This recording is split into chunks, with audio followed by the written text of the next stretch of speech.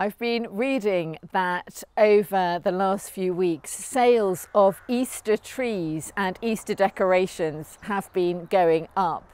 And I'm not surprised, because there is this chiming in our nation with this sense of wanting to celebrate life and hopefully restrictions easing and some sense of being able to see friends, family and meet up again.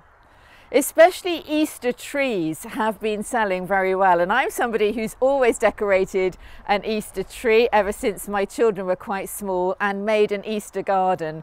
And even though my children are now grown up, I still make an Easter garden and decorate that tree. We're here today in the churchyard of St Mary the Virgin in the village of Rev'd, which is just north of Exeter. And I'm standing in front of this very large cross, the cross being the original Easter tree, the tree of life, as we sometimes call it.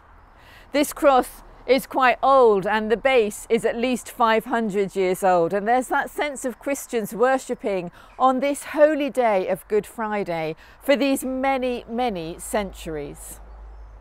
We think about the cross of Christ in many different ways. We talk about it as the place where Jesus took on himself all the violence and the very worst that the world could throw at him. We speak of it as the place of mercy and forgiveness, where the life and love of God is shown at its most extreme.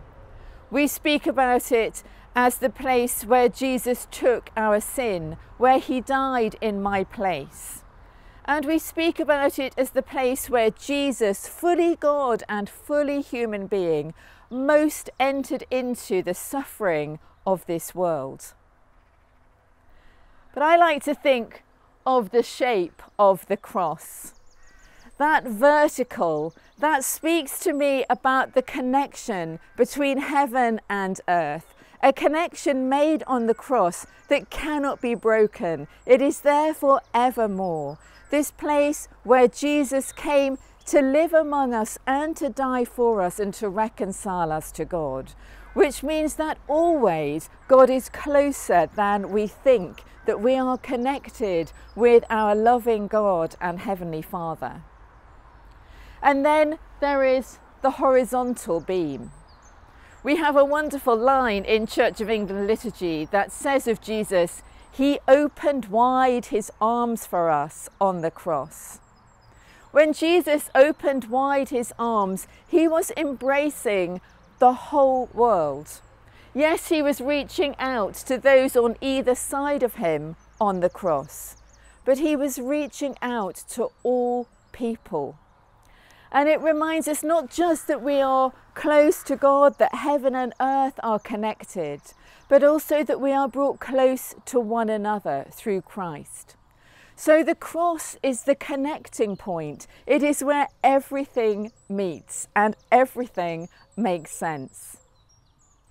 Jesus said these words in John chapter 12, "When I am lifted up," and he was talking about the cross, "when I am lifted up, I will draw all people to myself." So the cross is both personal. Jesus died for you and me, and I wear this to show that Jesus is my Saviour. But the cross is also public. Jesus was lifted up so that all the world might see, that all people might know him. This cross here is in a churchyard, but just up the road there's a cross that is a war memorial, and it's there at the crossroads. And all over Devon we will find crosses in different places, market squares, city centres, some of those lovely ancient wayside crosses. The cross is for us, and it is both personal and public. When I was a vicar in Derby, on Good Friday, we would gather in church for a service. It would be all the churches in the vicinity. We'd gather together, we'd worship together, we would sing together. And then there came a point in the service where the very large wooden cross, that tree of life, was brought down from the altar area and it was carried. It took at least 2 people to carry it, and it was quite heavy. They needed to take turns. And we would follow the cross out of the church and through the churchyard and up to the high street. We would be following in silence. It was such a holy day, and we wanted to mark this both for ourselves but also in that public way that Christ died for the world. So we'd walk in silence right from the very youngest to the oldest, and you might pass a neighbour and you just kind of wave, but we would keep that quiet as we were going past people and shoppers, all the cars going past. We'd go down the high street, we'd cross at the traffic lights, which was always a bit tricky, and then we'd come back the other way to a patch of grass where there was a place for the cross, and we would place it there, and then we would sing, "When I Survey the Wondrous Cross." Perhaps, like me on this Good Friday, you might find a place in your imagination to sit at the foot of the cross, to receive again the mercy, the love, the forgiveness of God that flows through Jesus and through his death for us. And perhaps also you might stretch out your arms, because Jesus died for this world. And it's a world that is in so much need of that love and that mercy and that new life that he gives. And you might pray for this world, for our neighbours, for our friends and our family. So today, this holy day, we remember that Jesus died for us, for you and me, and for this world.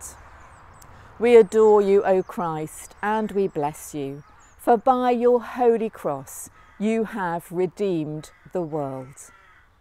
Amen.